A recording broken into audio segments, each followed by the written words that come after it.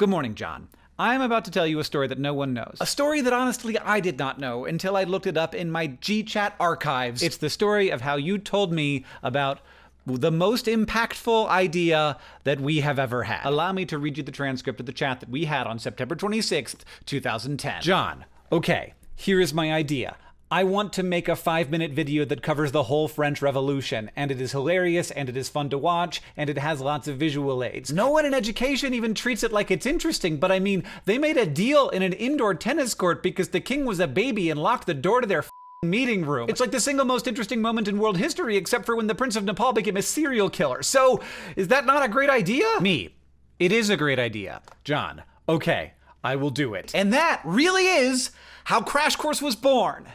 Except that I left something out, and I lied to you a little bit, John. And I want that video to be our entire pitch to Redacted and other venture capitalists. Because we were pretty sure this was something that we could do, and that would have a lot of impact, but we couldn't imagine having the funding necessary to do it without the support of traditional venture capital. And I don't doubt that if Crash Course had had to take that path, it could have been successful. I just think that if we'd done that, a lot of it would be behind a paywall right now. But thanks to a lot of things going right, including, John, you advocating for it over and over again in the face of me having terrible other ideas, which this chat also includes some of, we have never had to take investment, and honestly that has been extremely powerful for Crash Course, because it's meant that we've always been focused on keeping it free. In that initial chat, John, you were talking about something that we still talk about now. We call it lowering barriers to learning. Some of those barriers are just pretending for some reason like the French Revolution isn't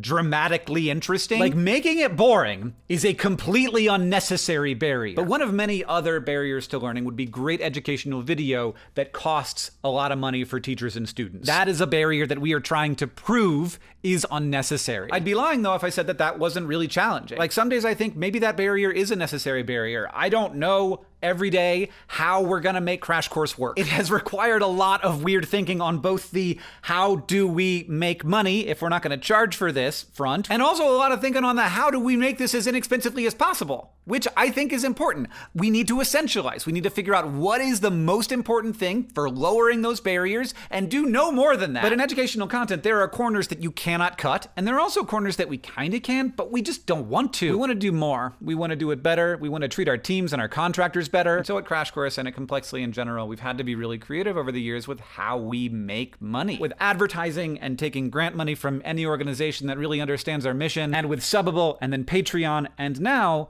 with a new thing that is ending today, the Crash Course coin. I'm very sorry if you didn't hear about this sooner because this is the last day, but there are 2 coins. One is $100 and one is $500, and each represents a piece of our budget that will allow us to reach either 2,000 or 10,000 students. Each one of them is being minted at a small family-owned mint in Arkansas from hand-etched dies, and this has been so successful that there will be a different 2022 coin available next year, but this is literally the last day that you can get the 2021 coins. The $500 ones are probably sold out by the time this video goes up, but maybe not. This is the very first one that was minted. It has 001 on it, and it's going to the first person who bought a $500 Crash Course coin, and you know who that person was? John, it was our mom. I thought I was gonna fake cry, and then I started to real cry a little bit. If you are watching this and it is not Friday, June 25th, I'm sorry, the Crash Course coins are no longer available, but you can please still support us on Patreon. More than 10 years into this journey, we are so excited to continue finding ways to lower barriers to learning. John, it was a great idea. I'll see you on Tuesday.